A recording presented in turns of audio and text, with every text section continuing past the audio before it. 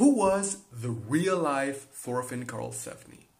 This summer season, we're getting an anime adaptation of the beloved Vinland Saga Manga by Makoto Yukimura. Vinland Saga is set in the 11th century England and follows the journey of a young boy, Thorfinn, throughout Europe. What most people don't know is that the aforementioned protagonist is based on an actual historical explorer, Thorfinn Karlsefni. In this video, we're going to talk about who was the real-life Thorfinn. We're gonna analyze his life's journey and compare him to his animated counterpart. A boy destined for greatness. Thorfinn Karlsefni was born in Iceland sometime in the last 2 to 3 decades of the 10th century. His father was named Thord Horsehead and his mother Thorun. He was raised in the Skagafjord Bay area, which is about right here on the map. His nickname/surname, Karlsefni, means a real man, a thorough man, or something along these lines. At some point in his life, Thorfinn met with the famous explorer Leif Erikson. I made a video about him, so check that out after you finish this one. Leif's father, Eric the Red, had discovered Greenland, while Leif traveled further to the west and was the first to set foot on Vinland, which is most likely Newfoundland in Canada. It is highly likely that this fateful meeting was what inspired Thorfinn to sail to Vinland.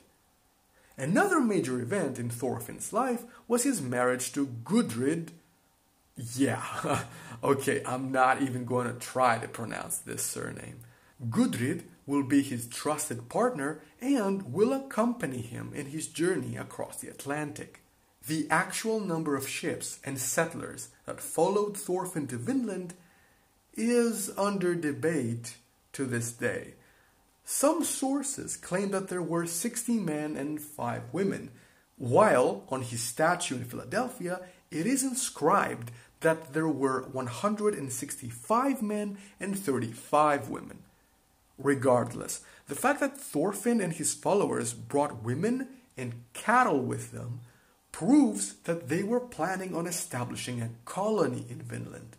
After a long journey following Leif's naval route, somewhere around 1010, they reached their destination. Is the adaptation faithful? Surprisingly, yes, for the most part, that is. Granted, this animated version of Thorfinn has taken part in battles, traveled across Europe, met other historical figures, and has a very specific reason why he wants to reach Vinland. But his life doesn't outright contradict the life of the real Thorfinn. The writer of the manga, Makoto Yukimura, has crafted his story with care and has done much research on the saga of this brave Icelander. For instance, the anime and manga opens in Iceland, where the real-life explorer was born. And not only that, but the writer makes sure to depict Thorfinn's village close to a coast, at a bay area, like the Skagafjord area I mentioned before. He gives Thorfinn's father a similar name. Instead of Thord, Thors. Includes Leif Erikson and clearly shows him influencing and inspiring a young Thorfinn. Yukimura is also carefully depicting the society, the traditions of the Icelanders, and the overall environment in which Thorfinn grew up. Karlsefni, a man, an Icelander, an explorer. Finally, I want to talk a little bit about the influence that Thorfinn Karlsefni had in art and in our culture. There are currently 2 statues dedicated to this amazing explorer. One in Reykjavik, Iceland, and one in Philadelphia by sculptor Einar Johnson. Or rather, there were 2 statues up until 2018 because this one, the one in Philadelphia, was attacked by vandals, beheaded, and dumped into the nearby river. They destroyed a beautiful piece of art which was standing there for almost 100 years for some political reason. Ugh.